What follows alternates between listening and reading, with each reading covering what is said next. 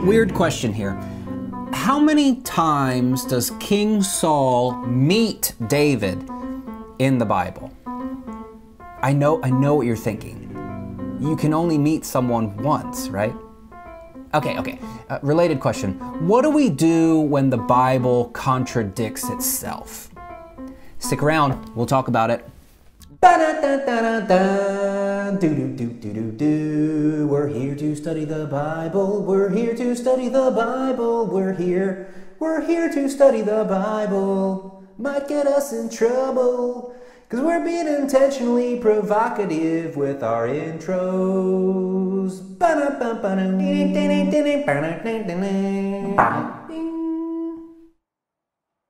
As readers, we're introduced to David through some stories in 1 Samuel chapter 16. The first story I really don't want to talk about. It's the one where Samuel is sent by God to the house of Jesse the Bethlehemite, David's dad, to anoint a new king. There's already a king on the throne. His name is Saul, but God is displeased with Saul, and Samuel is to anoint a new king. Now, we also meet David's three oldest brothers, Eliab, Abinadab, and Shammah. None of these guys fit the bill for kingship. Also, the four other no-named brothers, David has 7 brothers, according to 1 Samuel. None of them fit the bill, and it's David, who isn't even in the room when Samuel is there checking out all these individuals. He's outside shepherding the flocks. He's the youngest. He's not very impressive. He's just kind of, everyone's surprised that he's anointed king. Now, the only thing that we need to know about this story is the family members, Jesse and then the 3 oldest brothers, and David is the youngest. And we also need to know that at the end, after David is anointed, that the Spirit of the Lord is upon him. Some sort of phrasing that would make you think that the Spirit is with David. Because as we pan over in the middle of chapter 16 back to Saul, it says that Saul begins to be tormented by evil spirits from the Lord. And that in and of itself is a video. It's not this video. I will tell you that this is a motif that's not isolated in this story. Evil spirits are sent out from God at different points in the Old Testament to do some crazy stuff, but we'll leave that off to the side for a moment. Now, in the ancient world, you can think of musicians as a form of magician in the sense that their playing was believed to have these magical properties that could soothe evil spirits. So when Saul is able to diagnose what's going on, he says, I need a musician. I need someone to come and play the lyre for me. I need someone to come and play the lyre for me. And one of the servants says, I know a guy. I know a guy. Listen, I've seen him. He's the son of Jesse the Bethlehemite. He's awesome. He can play anything that you want. He has a lyre and he's the best player that there is. He's like the Lin-Manuel Miranda of the ancient world. You should hear this guy. Not only does he play music, he writes really good content. He's written a ton of psalms. So Saul is like, this sounds really good. The servant keeps going because this is important for our understanding of who David is. He says, he's a valiant fellow, a warrior, prudent in speech. He's a good-looking guy, and the Lord is always with him. Notice, the description of David here does not match the story we've just heard about little poor young shepherd boy. This is a kid who's a valiant warrior. He's prudent in speech. He's cunning. He's sophisticated. He's eloquent. He's sharp. He's handsome. He's a good looking guy. The Lord is with him and he can play the lyre. All these things, like it's not, he's a little poor shepherd boy. It's like David is a guy that you want to be with you. When he shows up and begins to play the lyre and Saul sees how good he is, it says that Saul loves him greatly. He makes David his armor bearer. That's important. And Saul eventually sends word to Jesse saying, I love this guy. He's way better than Lin-Manuel Miranda. He's got to hang out here with me. I need him. The story concludes, and so when the Spirit of God, the evil spirit of God, was upon Saul, David would take up the lyre and play. I don't know if you've noticed, but whenever I say lyre, I have to do this. It's just part of the contract. David would take up the lyre and play, and Saul would find relief. This is when David meets Saul.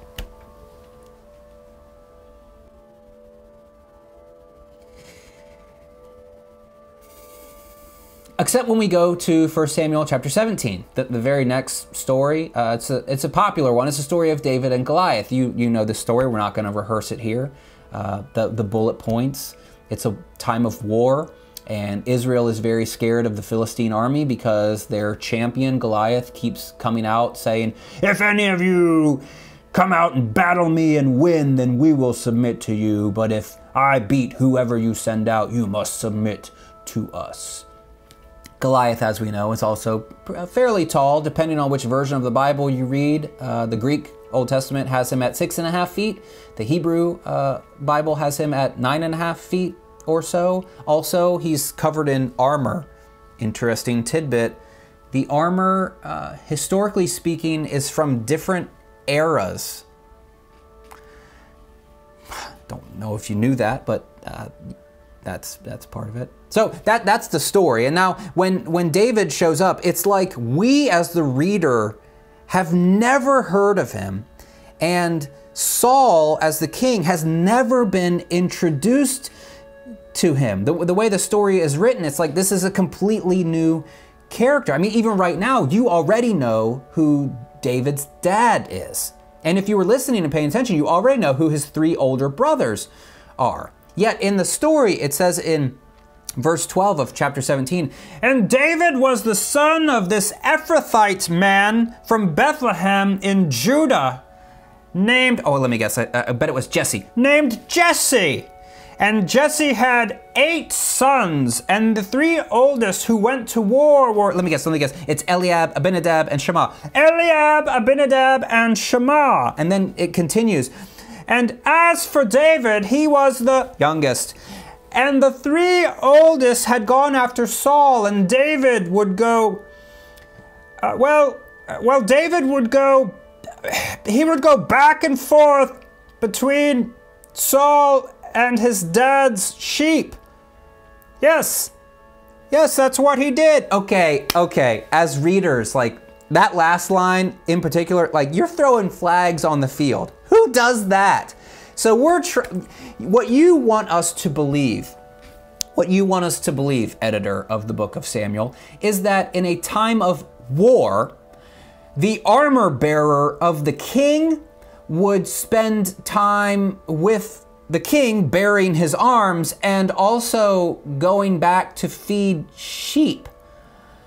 Okay, and we're also to believe that in a time of war, when I would suppose that anxiety is at a maximum level and the evil spirits of Saul were present, we are to suppose that the magical musician would be like, "Time out, boss, I gotta go feed the sheep." And he would go back and forth. We're to believe that. I got flags on the field, okay? But let's keep going with the story because it gets better or worse.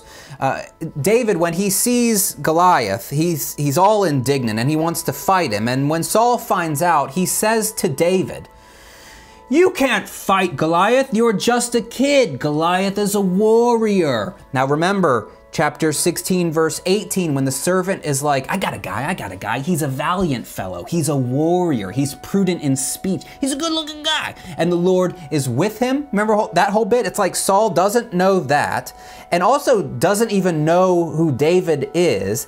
And let's just play a game here, a little role playing. If you were David in this position and Saul, your boss, says to you, "You're just a boy, you're just a kid," what would you say?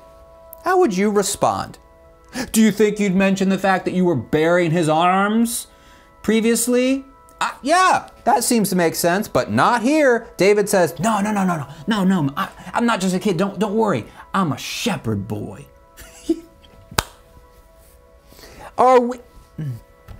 What's going on here? And then finally, the weirdest bit of all, you know how the story pans out. David confronts Goliath. He's not wearing any armor, which is actually a tactic. Not everyone in war would wear armor. There was also fleet-footed marksmen who used a slingshot. It's not a kid's toy. And David was sort of not playing against Goliath according to the rules, but let's leave that to the side. David snipes him in the face, cuts off his head, brings the head back to Saul, and Saul says to his chief officer, "Who is this guy?"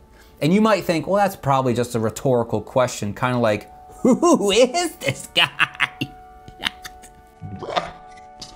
No, he actually doesn't know. And Abner's like, by your lordship, Lord, I do not know. And then Saul says, well, go get the boy so we can talk to him and ask him. And then they do. And David comes in and Saul's like, whose dad is yours? I screwed that up. But like, who's your dad? And this is strange because Saul has sent correspondence to David's dad, and we know who David's dad is. It's Jesse, the Bethlehemite, and that's exactly what David says. Jesse, my dad is Jesse, the Bethlehemite. Like we don't know, and like Saul doesn't know, and like everybody else doesn't know. This is really, really, really strange. These two stories don't go together. They contradict each other. They don't sit there comfortably because they're asking all sorts of questions to one another.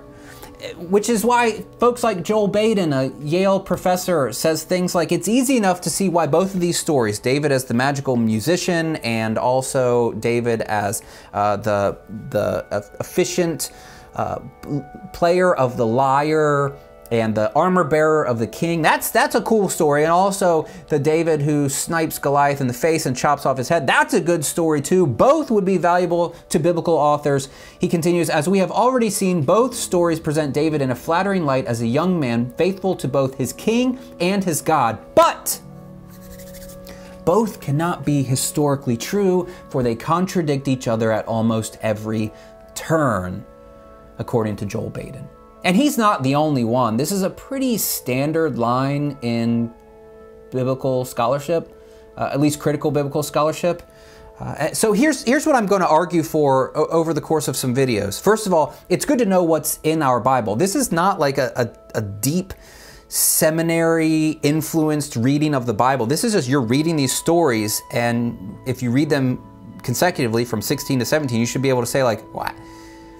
Why doesn't Saul know David? I mean, he's been playing the lyre for him for an unknown amount of time. What's happening here? That's the kind of stuff that has inspired critical scholarship. But it's good for us to know what's in the Bible, maybe so that we can confront some of the ideas that we have about the Bible. But more importantly, I would argue that this type of stuff should not concern us.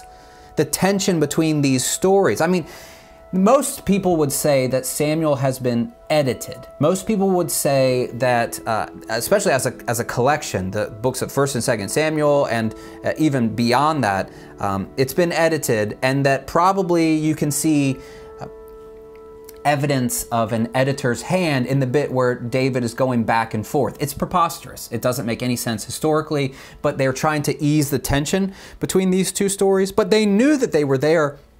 They knew that there was problems, but they still kept them because their understanding of what the Bible was allowed for those stories to stay there. So maybe some of the things that we demand from our Bible, they're setting us off on the wrong foot when we actually open them up and read them and then have to explain away all of the things that are happening in the text. They might not be, at least always, accurate representations of history. As Baden would say, both of these stories, they can't be true, but that's okay. It's still sacred scripture. And perhaps what we need to do is to adjust the lenses through which we are reading the Bible. I've seen people, when faced with these sort of tensions, they kind of throw the whole thing away and leave. And that's not where I want you to go. People have known about this stuff for centuries, and it's okay. I would posit the view that maybe our American understanding of what the Bible must be is putting us off on the wrong foot, and what we need to do is adjust the expectations that we have and begin to ask what the Bible is wanting to say to us. about David, about kingship, about any number of the things that are being addressed in this particular passage.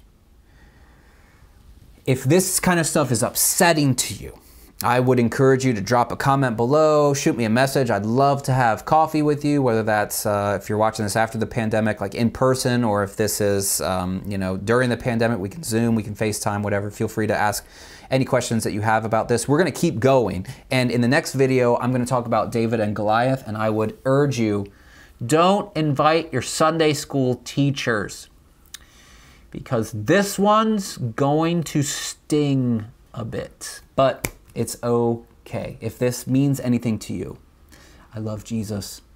I love the Bible. I respect it. I've dedicated my entire life to studying it, and I'm still here. I know what's in it. I'm still here. In fact, you could even say that some of these discussions are the things that have kept me in the game. So, if you need hope, there is hope. If you need to pursue some of the questions that you have, drop me a line. I'd love to talk to you about it.